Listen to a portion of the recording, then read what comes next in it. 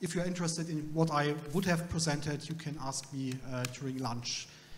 I hope you still are patient for another 10 minutes of Schematron, and then we will wrap up this session.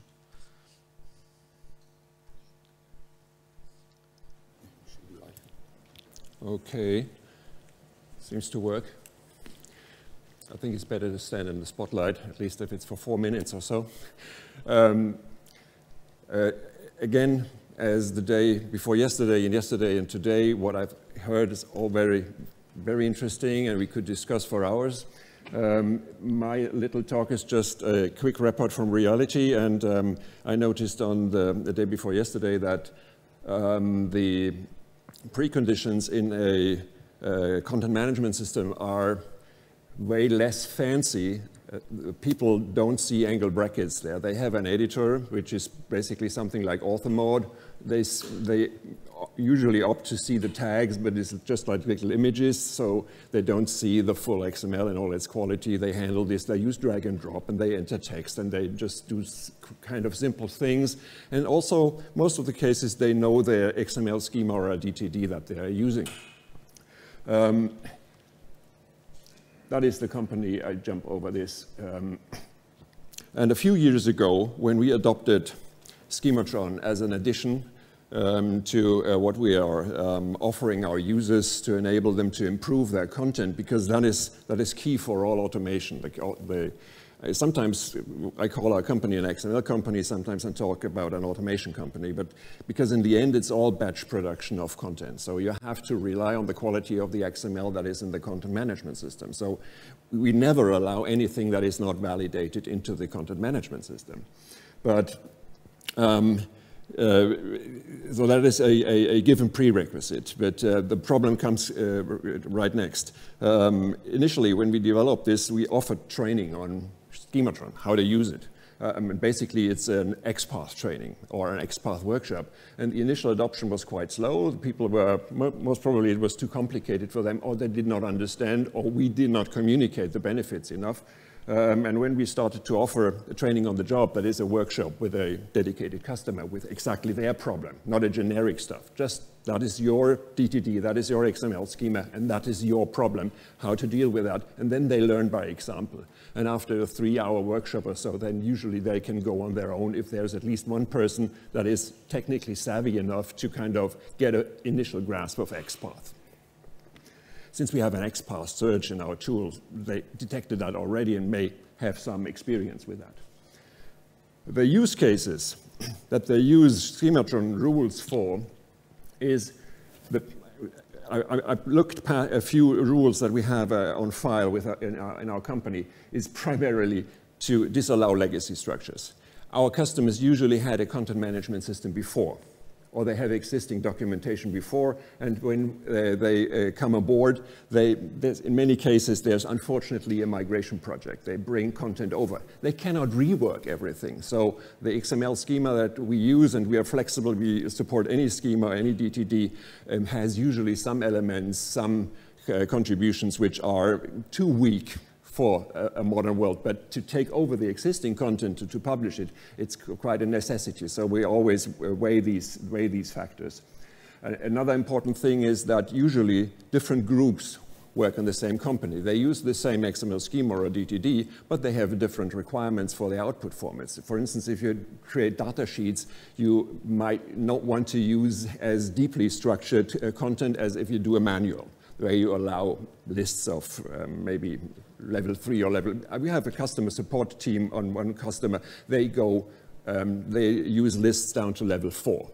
But all the other groups with user manuals, they only want the maximum of 2 levels of lists. But it's a recursive list model, so you can have, the data is valid until level whatever you can think of. So we have to stop them from doing that because the formatting instructions only support so and so many indents in the lists. As one of our output formats is Microsoft Word, and you probably are aware that Word has no knowledge of ignorable white space. So that if by accident you have some leaving white space, Tools like Antenna House Formatter are XML savvy. They can drop that. If you publish the same thing in the direction of Word, then we try to alert users that they have white space and unwanted locations. And so basically, and the last one is mitigating failures in schema or DTD design is a thing we see quite often. Because once you have implemented it, chances are someone has used this even though they shouldn't do, and instead of kind of going through all the content and trying to fix this, sometimes it's easier to use this schema subsetting and using a schematron rule. And it's tightly integrated in the tool, and if we flag a schematron finding as an error, they cannot check it into the database. So a warning is just an annoyance, but if it's an error, it's treated as if the content is not valid according to the XML schema, for instance. So it's really a hard border to block people from inserting that. So that is just kind of, it's two real-world examples from one customer.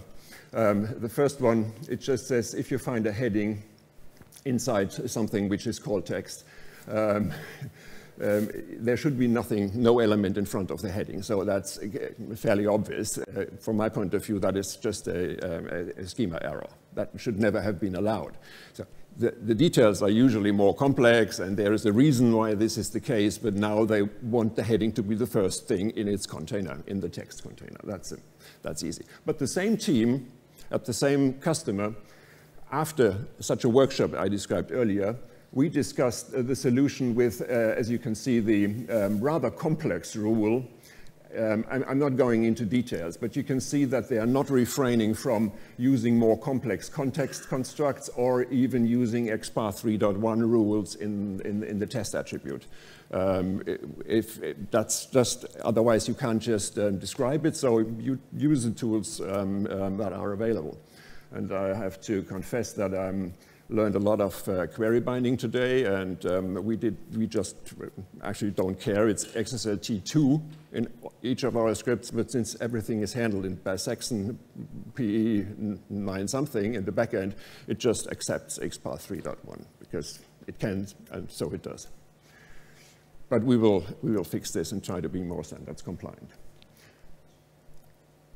One thing we noticed in the very beginning is as we have an editor which primarily you see the elements, but the attributes are in a different view, and you see the text content, and also what Ken was referring to, how to enter the content, how to make it more approachable for non-programmers. One thing from my point of view would be, why is in Schematron, why is all the good thing hidden in attributes? This was also the question regarding query languages. If, for instance, the test itself, the xquery with this language binding, would be element content, then you could have as well XML as kind of the query.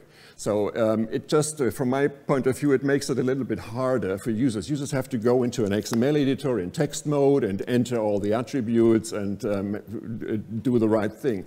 It would equally be possible to put all these context, information, the condition, how we called it in some earlier implementation, to put that as, take that as PC data.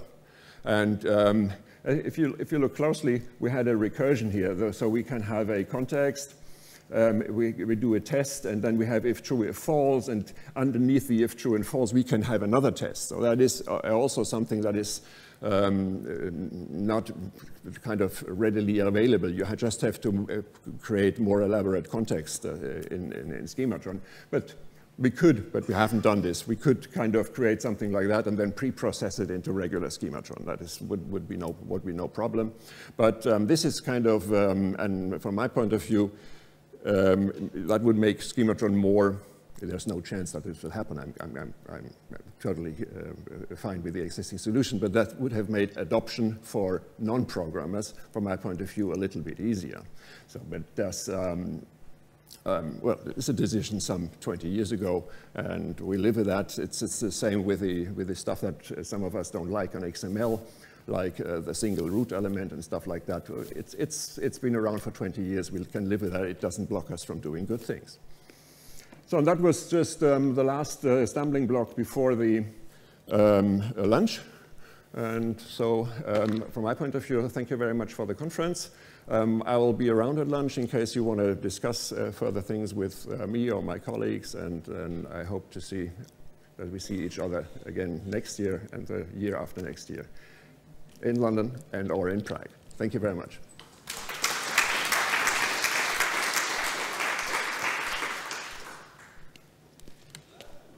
Yes, so lunch is called. I've heard lunch is calling. Thank you very much for being here. This was the 5th Schematron users meetup in Prague. I hope we will see you next year at Markup UK or in 2 years at the next XMLPrague conference or on any of the other conferences that will be this year. Thank you very much. Okay, so there will be lunch in the same location as in past 2 days, and we will meet here shortly before 2:30, and there will be session by Stephen Pemberton about making some magic, making invisible an XML. So you can learn in more detail how to write and process XML. So enjoy your lunch.